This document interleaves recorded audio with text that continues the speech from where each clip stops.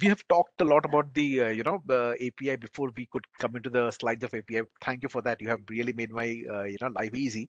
But one interesting thing is this thing that it kind of the company in its annual report as well as investor presentation was saying that its API is a dream project. Uh, there is a small story to it. In 1993, the current CEO and MD is Sunil Mundra. In 1993, when Natural Capsules first started, before it started, 3 months before that, I think about 3 or 6 months before that, Sunil Mundra's elder brother, Satyanarayan Mundra, uh, if, okay, Satyanarayan Mundra, I think, uh, had a small API trading operation going on. But then after that, what happened is this thing that they kind of moved, it's not that they kind of separated their, they kind of, there was a family separation, not that, but they separated the business, API trading business, away from this natural capsules business. And, this is the path basically the capsule business has come in. It's slightly romantic and slightly non-business like statement from me, but it's perhaps possible that this is the reason why they are calling a dream project, because they wanted to move away from a trading based background to a production based background. I don't know, I cannot say. uh, yes, yes, yes, so derivatives are there. I'll come to that. That's a very very very important point. So yeah, uh, funny, I didn't really mention it over here, but I think I mentioned it in the slides to follow. Yeah, yes. So it also tried to acquire a plant from Strides in the summer of 21, but it didn't work out. And this is where it came to investors' attention for the first time. Uh, so so if you look at the share price now, this is the first time I'm talking about the share price of of natural capsules. So without really drawing much attention to its valuation and things like that, at least at this point of time, I want to basically chart out its journey, the current spurt in its valuations. If you see its chart, it kind of spurted first.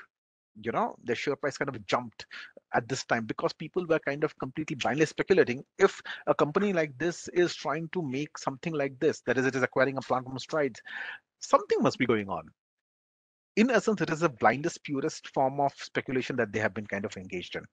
The second biggest spurt, the far bigger than this, happened in November 2021, when when during this year, basically they kind of came out with their investor presentation for the first time. It was a very snazzy, jazzy looking, beautiful looking presentation, and there was a lot of conversation about AP capacity production, capex, new API, and things like that, and people kind of went bonkers about it. And now that that kind of a romance has kind of fallen through, and people are basically kind of getting, I think they're getting disillusioned by it. And so from 556 or 556 odd, it has come down to today what, 396 rupees. So yeah, this is a story. But yeah, the greenfield API business is being set up in compliance with right now the US FDA, EU GMP, and WHO GMP. So yeah. Uh, so just give me a moment. Yeah. So this was basically the idea that it's not easy for a manufacturing business to go into R&D business as such.